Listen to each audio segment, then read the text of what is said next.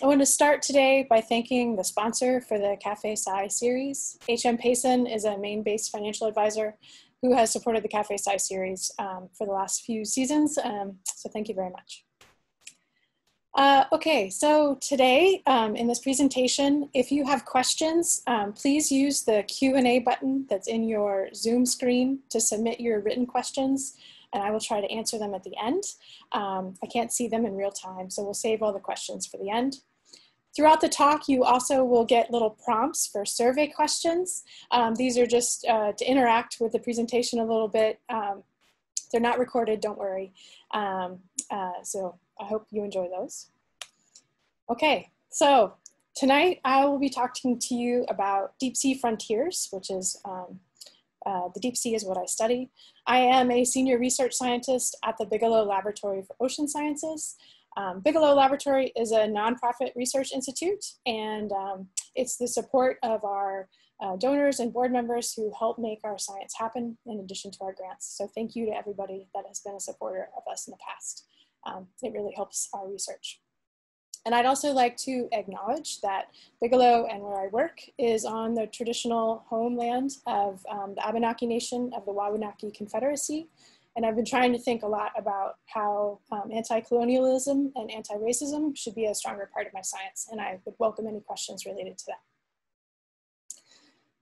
So let's take the big picture view. This is planet Earth as seen from satellite imagery, showing us this beautiful blue planet that we call home. And we can see our oceans and the land masses quite clearly from these imagery and these photographs. But we actually have pretty poor maps of our Earth when you take away all the water and look at the seafloor below. We actually have better maps of Mars and other planets than we do of 70% of Earth's solid surface. So here's your first survey question. How much of the seafloor do you think has been mapped at high resolution with modern techniques?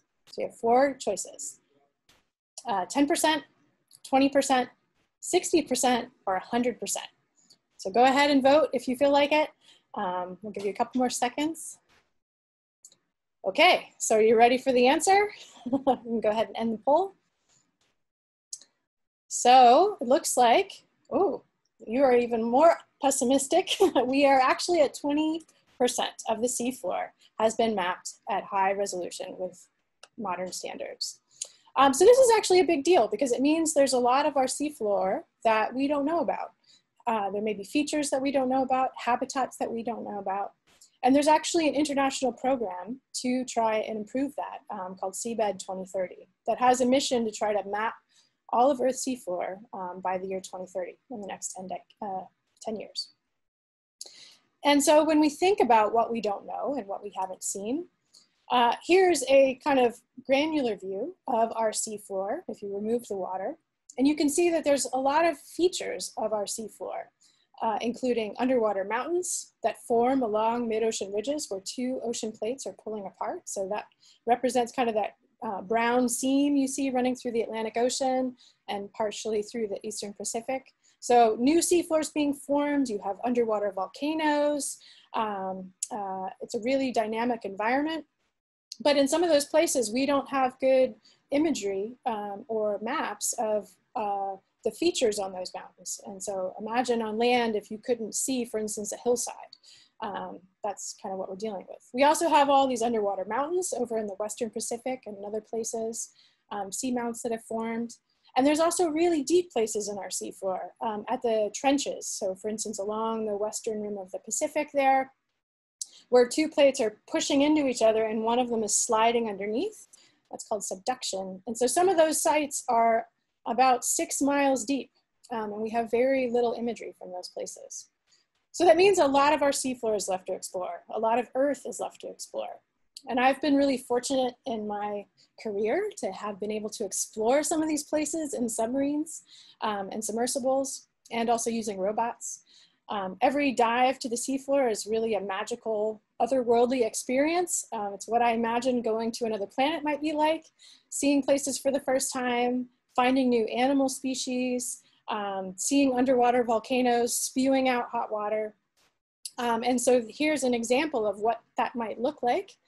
This is a video from the Picard vents. It's the deepest known hydrothermal vents on Earth. This black smoke that you kind of see here, that's hydrothermal fluids, really high temperature water, full of metals, and those metals precipitate to form these structures. There are microbes that live in those environments that can use those chemicals for energy and then support the base of a really diverse and thriving ecosystem of unique animals like those shrimp you just saw in those earlier pictures. So a lot left down there to find out about. My research group focuses on studying microscopic life that lives on rocks on the seafloor. So this picture gives an example of that. There are microbes in this basalt. Basalt's kind of like lava, that can use iron as an energy source, and they precipitate rust as a byproduct. And you can kind of see those little rusticles throughout the rock. We use a variety of approaches to study those microbes, including really high-powered microscopy. So this is an image that we've taken here at Bigelow Lab, where we can zoom in on those microbes. Each one of those is about 1 micrometer in diameter, or about the thousandth of the width of a human hair. So we can see what they look like, and we can see how many of them there are. But just using microscopy, you can't tell what microbe they are. Are they different microbes? Are they all the same? Unlike animals, you can't really tell microbes apart by how they look. So we need to look at their DNA and to figure out who they are. And again, at Bigelow Lab, we have really great techniques for doing this. So before wearing masks was really fashionable in COVID times, this is something that we already would do at Bigelow in the Single Cell Genomics Center and flow cytometry facility, where we sort individual microbes out of environmental samples using a technique called flow cytometry that sorts out 1 cell at a time. And then we can query the DNA of those individual cells. So this is a really unique technique that we have here at Bigelow with the Single Cell Genomics Center. And it allows us to explore these strange microbes. Now you might think, why is this interesting? Who cares? Well, one of the things that inspires me to do my research is that the reactions that happen between rocks and seawater at the bottom of the ocean on Earth might be similar reactions that are occurring in other bodies in our solar system, like Europa, which is a moon of Jupiter, and Enceladus, which is a moon of Saturn. So there might have similar rock and fluid chemistries that allow similar reactions to happen. And so by understanding the microbes that can live on those reactions in our own ocean, we can think about how life might exist on these other planets and give us ideas of what to look for on those other planets to figure out if life is there. So some of the research that we do at Bigelow is funded by NASA for those purposes. But what I want to talk to you about is like why you should care about these rocks at the bottom of the ocean and what meaning they might have for you. So you might not think about rocks from the bottom of the ocean very often. So I'd like to introduce you to some of them. This rock that you're looking at here is what's called a manganese nodule, or a ferromanganese nodule.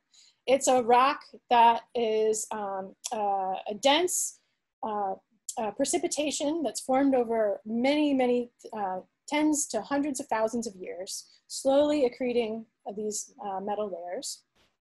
And it has metal content, which doesn't seem like a lot. It has 0.25% cobalt, but that actually from an economic point of view is actually a pretty high percentage of cobalt in a ore on land. And so if you were interested in finding sources of things like cobalt and copper and or nickel and even manganese, these rocks at the bottom of the ocean actually have some economic value. Why would we do that? Why do we care about those metals? Well, metals like these are what are needed for the transition to our fossil-free future. They are used in lithium-ion batteries. They are used in solar panels to make them work, et cetera. There's a lot of technologies that use these metals that are found in these types of rocks. And so if we want more of these technologies, we need to have a source for these metals. Just to give you an example of how much this demand is growing, here's some data that was put together to show the growth in demand for lithium-ion batteries in tons over the last 5 years and projecting out to the next 5 years. And you see that there's a predicted growth in electric cars, right? More and more people want electric vehicles, and so that's driving increasing demand for lithium-ion batteries. And as I mentioned, lithium-ion batteries have these other metals. So here's some examples of the alloy content in lithium-ion batteries, some of these additional metals that are essential for these lithium-ion batteries to work. So for instance, a Tesla, the electric battery in that car also has aluminum, it has quite a bit of cobalt, and it has nickel. Your iPhone, if you have an iPhone or some other type of handheld phone device, it probably has a lithium-ion battery that has a lot of cobalt in it, percentage-wise. And more consumers are buying devices, lithium-ion batteries for their own home to store energy that's generated from solar power or wind power if you have your own turbine. And so these also contain these metals. So here's the next survey question for you. Multiple choice question. How many pounds of cobalt do you think are in an average electric car battery? So you have 3 choices there. You have less than 1 pound up to a pound.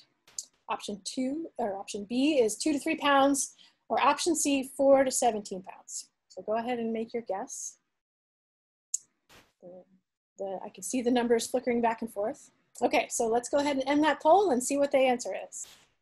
So it seems that most of you guessed 2 to 3 pounds. The answer is that the average car battery has about 4 to 17 pounds. And currently, with the current usage of cobalt, that represents about 40% of the global demand for cobalt is for going into these batteries. So just think about that as we discuss further the growth of these consumer products. So I mentioned that there's an interest in trying to maybe extract some of these minerals from the seafloor because they have this economic value. And here is a schematic of what that might look like. It's essentially a machine that would go along the seafloor in an area where you have these manganese nodules. It would scoop up those nodules and then ship them up to the surface of the ocean to a ship. The ship would then bring that ore to land to be processed and go into our manufacturing pipeline. This was stylized in this cartoon. When I was a student, this was kind of a sci-fi idea, but in the last 5 to 10 years, it's really taken on as an actual industry with investment and ideas for moving it forward. So you might be asking yourself, where are these things on the seafloor? Are they here in the Gulf of Maine? So I'm going to walk you through this map of where these different resources are on the seafloor. So first, all the countries are blanked out in white, and you'll notice this light blue color that rims the countries in the map. Those are delineating what are called exclusive economic zones, that every country has the right to do what they want to in that in the land that's under blue. Everything else that's in gray is considered international water. Within those, there are 3 different resource types that I want to highlight. And we'll start first with sulfides. So those are labeled with these kind of red dots. And you might remember from the earlier map, they kind of fall along the center of the mid-ocean ridges, those places where I said ocean plates are pulling apart, and you have these underwater volcanoes and underwater hydrothermal vents. So you can see there's some in the mid-Atlantic, there's some in the Eastern Pacific, there's also some in the Indian Ocean. So again, to remind you what those look like, these are places where you've had hot water spewing out of the seafloor. That hot water is full of metals, and those metals precipitate when they come into contact with the cold seawater at the bottom of the ocean. And that leads to these structures being formed. And as you remember from that video, there's lots of animals that live on these structures, and those animals are getting their food from the microbes that are able to convert some of that chemical energy into carbon, and then they become the base of the food chain. So unique animal ecosystems live on these active sulfides. As the vents move away from the axis, as the plates start pulling apart, those vents become inactive. The structures still exist with all the metals precipitated, but there may not be as much hydrothermal flow, maybe even no flow. The uniqueness of the animals that live on extinct sulfides isn't really well known. So we don't know if they're unique or kind of generic. The next resource I want to talk to you about are called cobalt crusts. So you'll see those highlighted in these orange blobs throughout the map, with the largest concentration of them in the Eastern Pacific. The Eastern Pacific has a lot of those underwater mountains, and they're relatively old. They formed a long time ago in geologic history. And so what those environments are, they're these underwater mountains where these rocks are exposed. And because those rocks have been exposed for a really, really, really long time, layers and layers of metals have precipitated on the outside of those rocks. And you can kind of see that in this black, rusty color on the outside of these rocks. You'll see there's a lot of octopus in this picture as well. I'm going to talk about those octopus a little bit later. But that's what a cobalt crust is. And then the third resource where these minerals are what are those manganese nodules. So I showed you some examples of those already. Those are highlighted in these purple blobs on this map. And you'll see that they kind of are located kind of in the centers of oceans in the Pacific or in the Atlantic between land and where those mid-ocean ridges are. And again, this is kind of a picture of what one of these manganese nodule fields look like. Each one of those rocks is maybe the size of a potato, and they can be very dense in some areas. Okay, the final thing on this map that I'd like to highlight to you are these areas that are colored in green. These are areas that have already been contracted for exploration to various states to explore for the potential for deep sea mining. So you'll see most of those are in the Pacific Ocean, in between Hawaii and the US. And I'd just like to point out that scale for you, that entire manganese nodule field is equivalent in length to the entire contiguous United States. So it's a very large area of the seafloor that has been contracted for exploration, akin to exploring all of the US for these types of resources. And there's other contracted areas in mid-ocean ridges, et cetera, but those are smaller, they don't show up with this map as well. And if you'd like to know more about this, I mentioned a paper there that you can have a look at. Okay, so conceptually, there are those three different habitats that I talked about. And here's a cartoon showing some of those habitats and emphasizing the role that microbes play in those habitats. So on the left side, you see some of these hydrothermal vent ecosystems, the places where the hot water spews out of the seafloor. And we know that microbes play an important role in cycling some of the chemicals in the hot water and converting that into food for the animals and the unique animals that live in those environments. Towards the right side of that figure, you see an example of those manganese nodule fields and an example of one of those little mining machines going through it. We don't know how important microbes are in those ecosystems yet because they've been poorly studied, but we think that they play an important role in supporting the food web, in nutrient recycling, and other processes. So what do we know about what the impacts might be about deep sea mining and trying to capture some of these metals? So there was a study done a few years ago by some colleagues where back in the 80s, an experiment was done off the coast of Peru to explore what mining impacts might look like. And so they did an experimental trawl through a manganese nodule field to kind of replicate what a mining extraction might look like. And then they went back to that seafloor 35 years later to see what it looked like. So in the upper left-hand corner, you can see an example of what kind of healthy manganese nodule fields look like. And you can see some animals in that ecosystem, like the purple sea cucumber. There's a sea sponge in the back. In the upper right, you can see an example of kind of background seafloor that's also healthy. And we know that because you can see all those little animal trails in the sediment. It looks like things have been kind of wiggling around there. If you contrast that then to the picture at the bottom, which is what the seafloor looks like in the area that was experimentally trawled, and when they went back to visit it 35 years later. And what you can see is that there's no happy little trails in the mud. It doesn't look like there's many animals. And so the takeaway from this experiment or the study is that within 35 years, like within human lifetimes, these ecosystems will not recover to what they were like before impact. There's also been a really recent study done by some other colleagues of mine to look at the microscopic life in these type of test scenarios.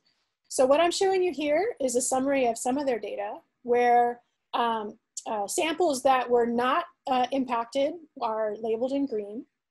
Samples that were impacted 26 years ago, so several decades ago, are in the kind of yellow to orange colors in the middle. And then the most recently impacted samples are highlighted in red. And I'm just showing you one example here of one of the metrics that they wanted to use to assess microbial ecosystem health.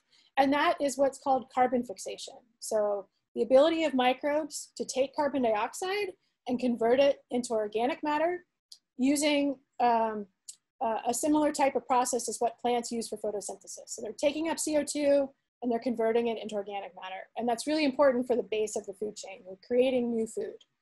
And so what you can see in this graph here is that the unimpacted sediments have the highest carbon fixation, and you still see impact in samples that were impacted decades ago, and then really severe impacts to the most recently impacted sediment.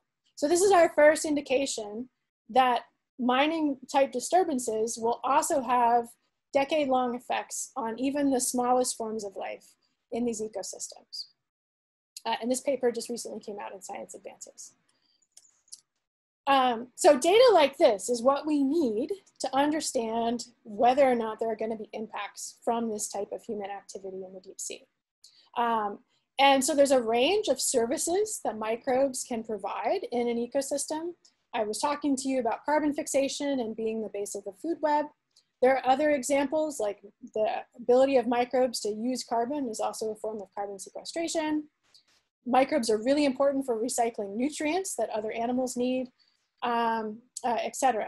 And so my colleagues and I recently put together a white paper that came out earlier this year to try to quantitatively assess what we know and don't know about the services that microbes provide in the deep sea. And I'm showing you here a picture of that assessment. So each column here represents a different habitat, from those active hydrothermal vents to those manganese nodule fields. And each row represents a different type of service that microbes can provide. So for example, that top orange row is whether or not microbes are essential for the animals to be in that ecosystem. And so for active vents, those hydrothermal vents, we know that animals are really essential for those the microbes are essential for the animals because they form really tight symbioses. And so if you lose the microbes, you will definitely lose the animals. So we labeled that as something that's really critical, it's very vulnerable, and it's pretty well understood. If you contrast that to some of the other habitats, we have less information, but we also don't have a good idea of whether or not it's critical.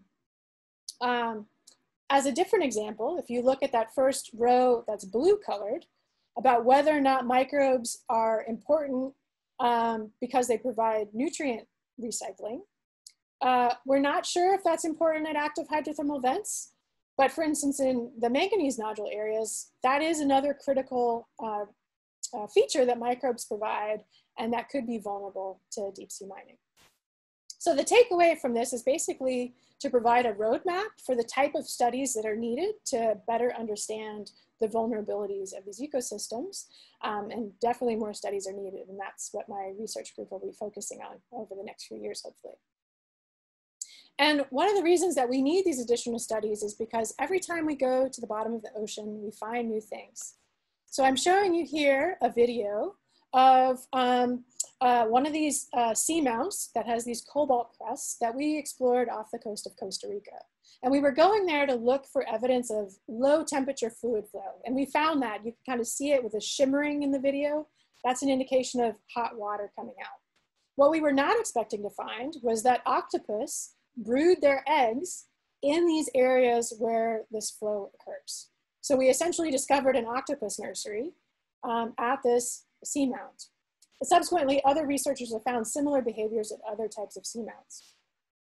And so this is a new question. Is this unique to these seamounts? Are other seamounts have this feature? The low temperature fluid flow wasn't really appreciated as a process occurring at some of these seamounts, and so we need more information to figure this out.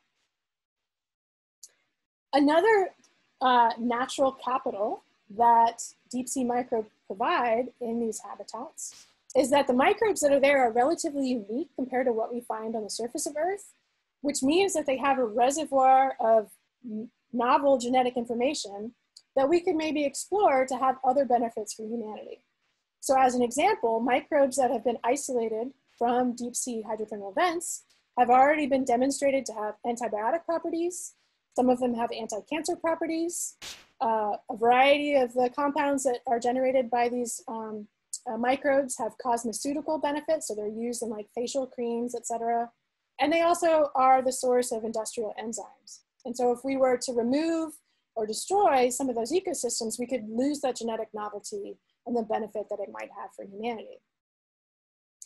So you might be asking yourself, well, who gets to decide whether or not we're going to mine this or not? And so I come back to this map of who manages all of this area in the international ocean and decides whether or not some place gets a contracted area or not. So I won't go into the nitty-gritty details, but I will tell you that who manages it is an agency called the International Seabed Authority. And it's a subset, or was established by the UN as part of the Convention on the Law of the Sea. So now is your next survey question. This is a yes or no question. Is the US a signatory to the UN Convention on the Law of the Sea? So just a yes or no question. Do you think we are, or are we not? I'll give you a few seconds to decide. Okay, let's see what you decided. I'm going to end the poll. So it seems that about 70% of you think that the answer is no, and you would be correct. The US has not signed the Convention on the Law of the Sea. What that means is that the US cannot be a contractor in the international seafloor to have access to these minerals, although US-based companies could be part of a contracted team with another country, with another state. So it's a little complicated, and I'm happy to talk more about that in the question and answer period. So this International Seabed Authority, it has a mandate to manage the mineral resources in the international area as the common heritage of mankind, and it must be managed in the interest of mankind. And so that means there needs to be kind of a cost-benefit analysis of, is it best to manage this and mine this resource, or to save it for future generations, or to do something else with it? And so my role as a scientist is to help advise agencies like the International Seabed Authority on what we know or don't know about the seafloor and whether mining would be impactful. And I do that through programs like the Deep Ocean Stewardship Initiative that unites scientists from all over the world to provide this opinion. And I'm showing you here an example of my colleague, Dr. Diva Aman, who leads the working group within the DOSI program to help us get our voice in front of policymakers. Not necessarily advocating one way or the other, but to provide the best science to guide their decision making. Okay, so now you might be asking yourself, like, well, is this really such a big deal? Why should I care about this? And so I wanted to try to scale this potential impact compared to other impacts that you might be thinking about. So if you remember those green blocks I showed you in the map, that area represents over 2 million square kilometers that has already been contracted for exploration. So it doesn't mean that mining is happening in that much space, and it doesn't mean that all that space will be mined, but it means that much space on the seafloor has been contracted to allow people to explore for mineral resources. Let's compare that to other impacts. So bottom trawling for fish annually probably impacts about 1 million square kilometers. So this area represents twice as much area as we impact for all the global fishing that requires bottom trawling. Likewise, if you think of all of the mines and all of the quarries on land, they represent about 400,000 square kilometers. So deep sea mining is about 5 times that potential impact if all of that area was mined. And as another example, another impact on the seafloor is the laying of seabed cables. If you've never heard of that term, that is what's allowing most of the internet to happen and the transfer of information from country to country. It's not happening via satellite. Most of it's happening underwater. That impact is about 1,200 square kilometers. So deep sea mining would obviously be a much larger impact. So just keep that in mind when thinking about the potential scale of this impact. Okay, So I wanted to make sure that I brought this all home to many of the viewers who I think are from Maine, although we also have people coming from elsewhere. So back to the same map, highlighting where Maine is. You can see that none of those mineral resources I was talking about are in the Gulf of Maine. So is this something that we should think about? And I'd like to think that it is, because as many of you may know, and I'm happy to tell you if you don't, over the last year, there's been a lot of effort in what's called the Maine Climate Council that brings together state policymakers, scientists, people from industry, et cetera, to think about how Maine could become carbon neutral by 2045, which would essentially entail reducing our carbon emissions 45% within the next 10 years, or 45% below what it was in 1990 in the next 10 years, and then to a further 80% by 2050. And so an example goal of that is to essentially electrify our electrical grid to be more generated from renewables like wind and solar, instead of, for instance, petroleum, natural gas, et cetera. So that's going to mean a huge demand for all of these technologies that I talked about earlier in the talk. So more windmills, more solar panels, and an electrified vehicle fleet. And all of that's going to mean increasing metal demand. And so the demand for these metals in the rocks I talked about is going to accelerate even more. You might be asking yourself, like, why is Maine talking about this? Why do we have this climate council? And so just to remind you that Maine is getting warmer, and it's projected to get even warmer in the next few decades. So this projection from the Scientific and Technical Committee that's part of the Maine Climate Council put together this graph showing the trajectory that Maine might be feeling like Rhode Island within the next few decades. And again, that this warming is due to fossil fuel emissions.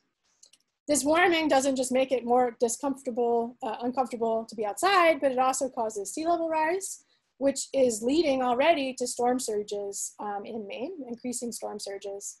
This is a picture from Vinyl Haven from the Island Institute showing an example of this, where the storm surges are impacting our working waterfront. And an additional threat of more warming is that lobster don't necessarily like warm water, and so they will probably continue to migrate north. And as you can see in this graph of the fishery landings for the state of Maine, lobster makes up the majority of our offshore fishery economy. And so if our lobsters migrate north, that could also have a big impact to Maine livelihoods. So let's think about what are the biggest sources of carbon emissions in Maine? And here is your next survey question. Do you think, yes or no, that Maine has the highest dependence on heating oil in the US? So let's pop up that survey. Everybody gets a chance to vote. Oh, it's really fun for me to see the numbers going back and forth. So give everybody a chance, hopefully. Yes or no? Yes, we have the highest dependence, or no, we don't. All right, so it looks like most of the votes are in, and the majority of you said yes, and you would be correct. Maine does have the highest dependence on heating oil. And actually our highest emissions for the state come from heating and from transportation. This may not be a surprise to you that live in Maine, thinking that Maine is a rural state and that Mainers drive quite a bit. And so if you look at this pie chart on the right, we're breaking down the energy consumption, all the consumption in the state by sector. So transportation makes up the biggest source of our emissions, with residential coming second, and a majority of that residential is from heating. And if you look at how we generate that energy in Maine, you'll see that the majority of our sources are fossil fuel-based products, with a growing amount of renewables. And again, the Maine Climate Council suggests that this should grow even more. So some of the biggest targets of the Maine Climate Council are to electrify our vehicle fleet and to encourage more and more adaptation of heating sources that don't require heating oil, like heating pumps, et cetera. Okay, so I bombarded you with a lot of information, and now I want to make sure that you feel like there's something you can do about what you've learned. So I'm not trying to suggest that we should not have electrical vehicles, because they will drive demand for metals, which might make deep sea mining more and more economically attractive. What I will suggest, though, is that we all need to be mindful about how we can do this in the best way. So one of the first things I would suggest is that any of you who are from Maine, or even if you're from elsewhere, to look at what the Maine Climate Council is actually working on, and you can share your thoughts. You can take a survey, you can learn more about what's being suggested. I should put in a disclaimer here that I am in no way actually affiliated with this Climate Council. I'm not an advisor to it, I don't serve on it, although some of my colleagues do. I'm just a Maine citizen who finds this interesting. Other things that you can do as a consumer who might be considering getting some of these products because you want to get off fossil fuels.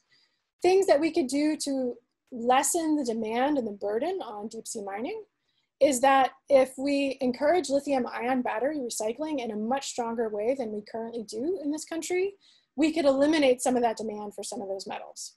So actually the largest source of many of the metals I've talked about are in landfills, but right now they are not in a way that is easy for them to be recycled. And so if we think about this ahead of time, about how to better recycle these batteries and extend their use, that is one way we could lower that demand. And so if consumers push for that, that will be more of a reality. Second, we can all try to support development of better battery chemistry. That doesn't require so many metals. There's many companies that are trying to work on this because they want to make cheaper batteries as well. And so the more that we can promote that, the lower the demand for those metals will be. And that would be important for both lowering the demand for mining on land as well as for deep sea mining. So please never throw away your electronics. Don't put them in the garbage. There are ways to recycle them. In Maine, there's a program called Call to Recycle, where you can find out information about where to deposit your electronics, old phones, old laptops, etc., so that they can be put to their best use as a second life. Okay, so I've given you a lot of information. I would love to continue the conversation through our question and answer period. If I don't have time to answer your question or you think of something later tonight, you can find me on Twitter at DeepMicrobe.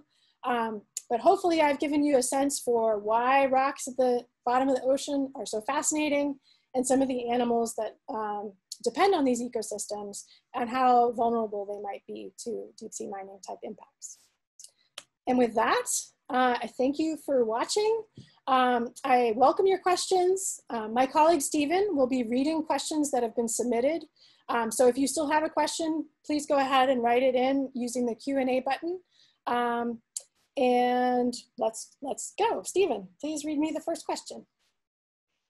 Great, thanks Beth, great talk.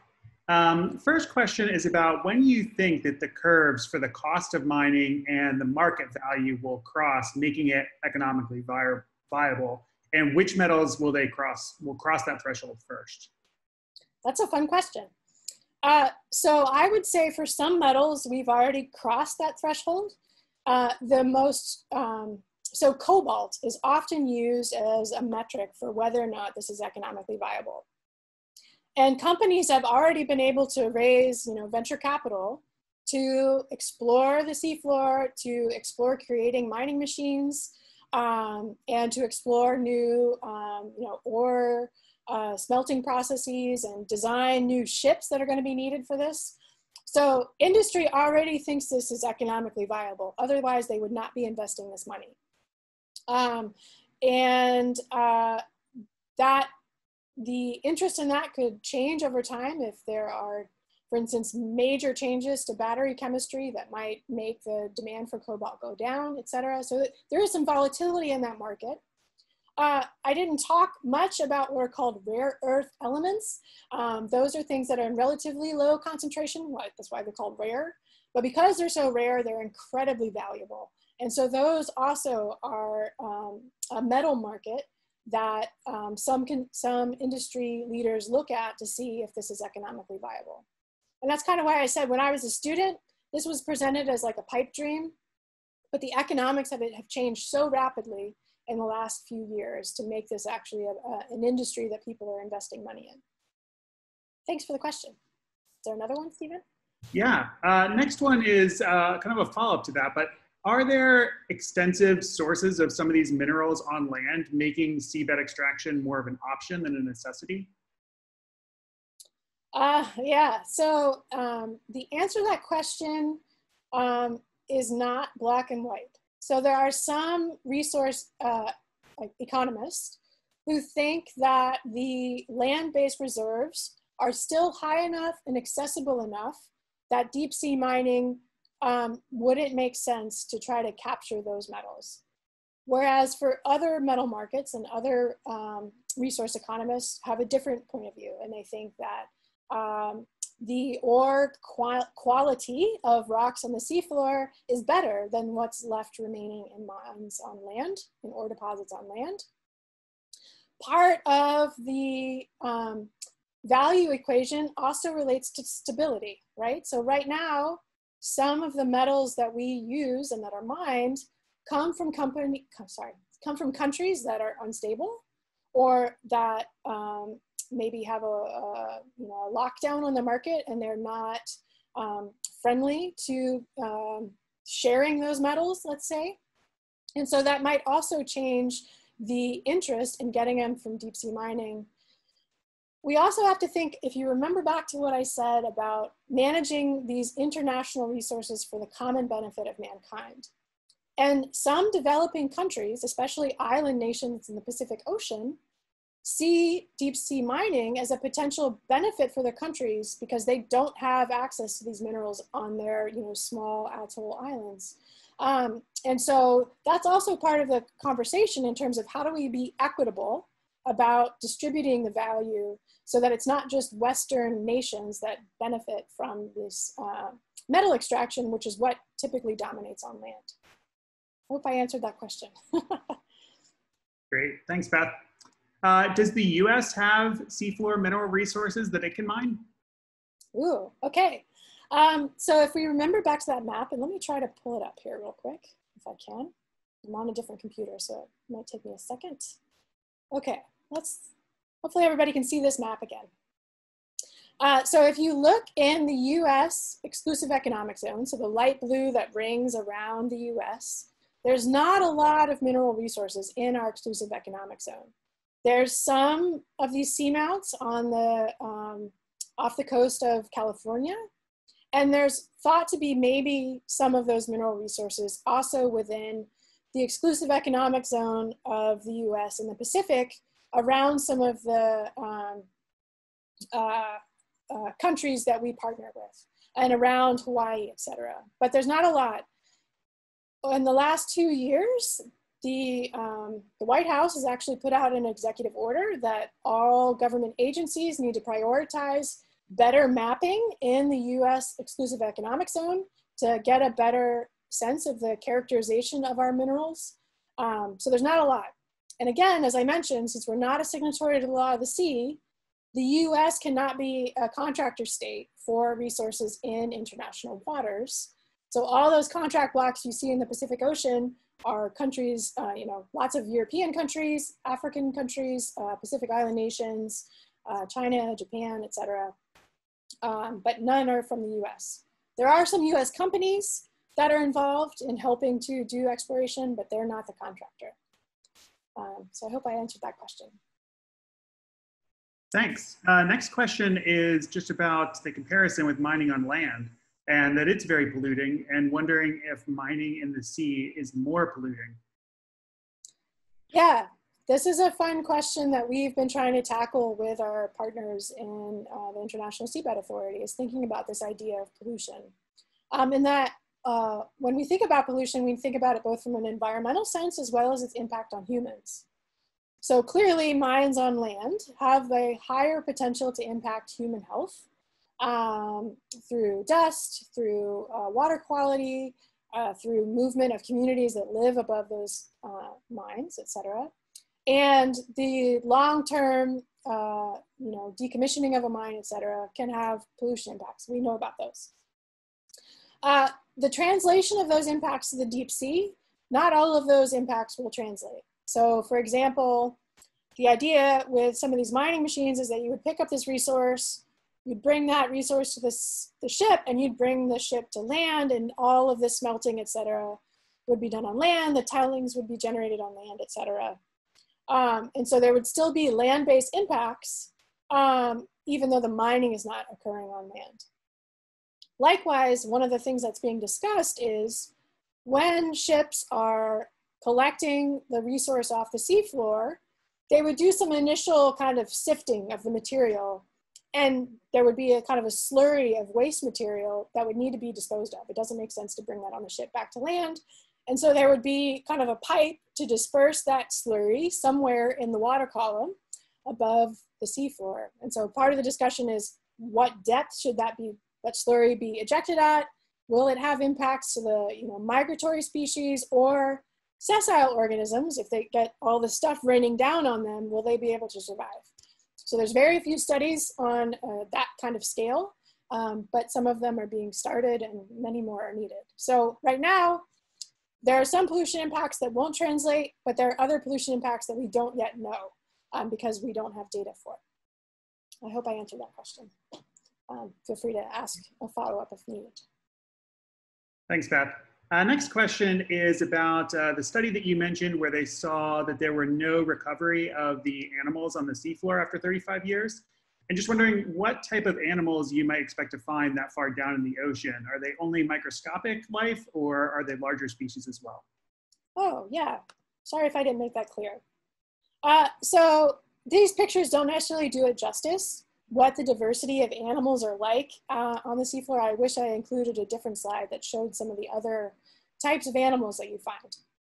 So you have both motile organisms, so animals that can move around, like fishes, sea cucumbers, crabs, and then you also have animals that have to attach to something. And actually that's why manganese nodules are an interesting seafloor feature, because most of the seafloor is this squishy sediment, and animals that need to anchor to something don't like sediment because they get buried. So they like to attach to hard substrate.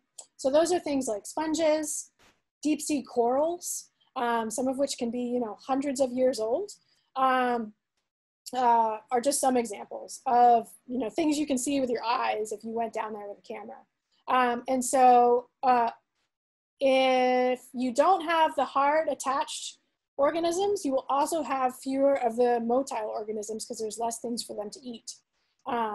So for instance, brittle stars, they're motile. When you go down to these ecosystems, you often find brittle stars like crawling up inside the deep sea corals, and that's what, they're getting their food up there because they want to be off the seafloor. And so if you didn't have those deep sea corals because the manganese nodules were gone, then you would also have fewer of those brittle stars. And so you can see in that picture on the right, with all the little trails in the sediment, but there's got to be quite a few organisms moving around in those ecosystems to leave those trails. So it's not just microscopic stuff that no one cares about, it's also larger animals that connect to the larger ocean ecosystem. Yeah, thanks for the question. Beth, the next question's about the essential biological relationship that you mentioned between minerals and microbes, and wondering what that is. I'm not sure I understand that question all of the way, but I'll try to answer it. So I think the question is, what is the importance of microbes in rock environments? And so I brought back up this, actually, let me bring up a different picture. Let me see if I can find it real quick. Scrolling, scrolling, scrolling, here we go. Let's go back to this picture. So one of the most essential things that microbes do is they use chemical energy from these environments to form new food. So if you're at the bottom of the ocean, it's kind of a hard life. Most of the time, you're just waiting for food to rain down on you. So maybe like a whale falls or something, whale dies and sinks to the seafloor, or all the accumulated fecal matter and other stuff that's formed in the surface of the ocean sinks down, and other organisms kind of scavenge off that.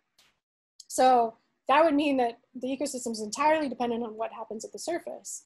But actually there are organisms on the seafloor, microbes, that can use chemical energy to make new organic matter. And so they can provide an additional food source to the deep sea. And as I mentioned, this is really important at active hydrothermal vents. The scale of its importance in rocky environments, like what I'm showing you here, is not well understood. So in some studies, it suggests that 50% of the base of the food web is from microbes creating this new organic matter. In other places, it might be more dependent on what rains down. And so what we do in my group is try to understand, like, how fast do microbes make that food? How fast do they fix carbon? How much iron are they cycling? How much oxygen are they breathing? And how much nutrients are they regenerating? So hopefully I've answered that question, but follow up with me if I didn't quite get it. Great. Next question is on what is the current best theory for why the Gulf of Maine is warming rapidly?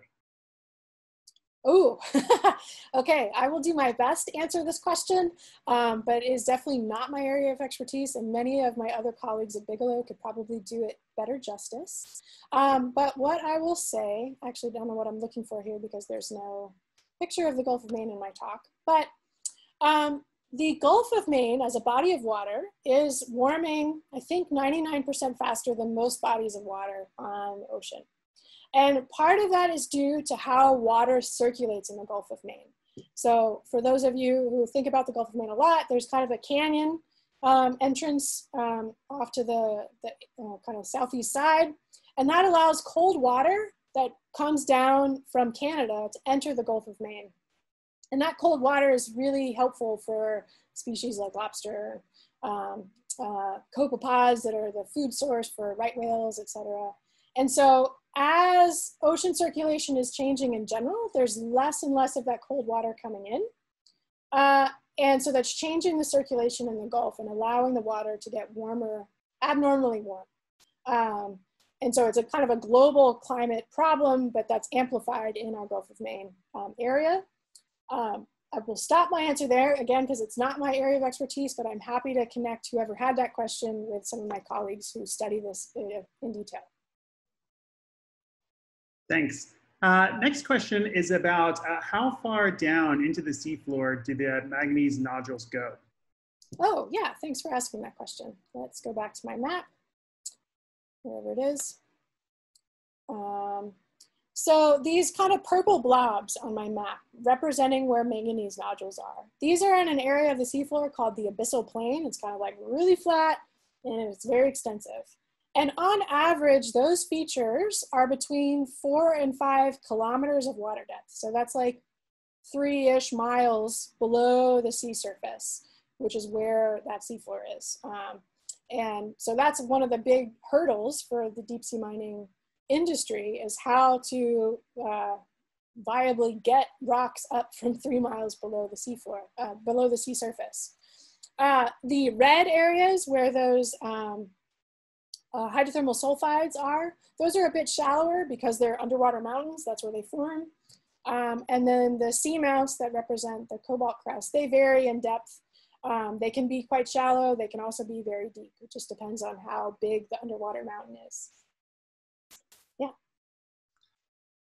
Next question is on why the US has not joined the Convention on the Law of the Sea. Oh, I do not have a good answer to that question. And I have many legal friends who would love to spend hours talking about it. It comes down to politics. When the Convention on the Law of the Sea was originally proposed, there was some initial interest, but it requires many Congress people to agree to sign on to this international convention. And for various political reasons, there wasn't enough political will at that time. Over time, and so this is decades long, right? This convention came out quite a while ago. There have been additional efforts to try to revive interest. We can still sign on to it at any time, but there has to be political will from the populace to do it and from our representatives to do it. And right now that doesn't exist. The thought at the time was that, we didn't want to enter into an international treaty or convention and not have the ability to do what we wanted. It was kind of the short version of that answer. Thanks. In the areas in your map that show where tracts are being explored for mining in international waters, who decides where those parcels are located? So maybe first to I'm wondering if two different ideas are slightly mixed up, so I'll try to explain them a little bit better. So I'll go back to my initial map about the tracks of where to explore. So this track information represents essentially where ships go and where we have been able to map. So you'll see a lot of it connects like major shipping ports to other major shipping ports. So we have pretty good area mapping in those areas, connecting highly populated areas. And the places that are not well filled in are places that ships don't go to very often. And so there's no one necessarily prioritizing what parts of the seafloor have been mapped. It's basically just what is easiest to get mapped. Within the scientific community, for instance, within the discussions with US agencies about where should we go map, there is prioritization about where we think is the most interesting information. So for instance, there's this new executive order to prioritize mapping in the US exclusive economic zone to better understand our mineral resources. So there'll be efforts to try to fill in the map in the US, especially around the Pacific Islands that are part of the US EEZ. But otherwise, there isn't like an international program to decide that. In contrast, if we think about this map and where places are being considered, that's basically driven by where these resources exist. So that's a natural feature. And then the International Seabed Authority is then deciding how, any state that's part of the UN Convention on the Law of the Sea can request a lease to explore part of that seafloor. And so the International Seabed Authority evaluates those requests and then gives out those permissions for those exploration. And so that's, a separate division, that has its own voting body, et cetera. And that's how that's decided. I hope I answered that question. Thanks, Beth. We've got time for one more, and maybe we'll end on kind of a lighter note. You've got to go to a place that few people have been on the planet, to the bottom of the seafloor, and wondering what the coolest thing you've seen from a submarine is. Ha! Yeah, that's a fun question. The very first submarine dive I ever got to do was in the Gulf of Mexico, and a place where there are natural oil and gas seeps. So many of you know that the Gulf of Mexico is full of oil, offshore oil and gas. There's also places where oil and gas naturally seep out of the seafloor and again support these really weird and strange animal communities. And I got to dive there for the very first time and see out the window places where oil is like bubbling out of the seafloor, and there's animals that survive around those ecosystems. And that was really amazing to see. Likewise, to see a hydrothermal vent right out the window, like you will never be able to see that on land because the high pressures at the bottom of the ocean allow that water to get so hot. And so you can't see that on land. It's something that very few people have ever seen. So that's just really cool.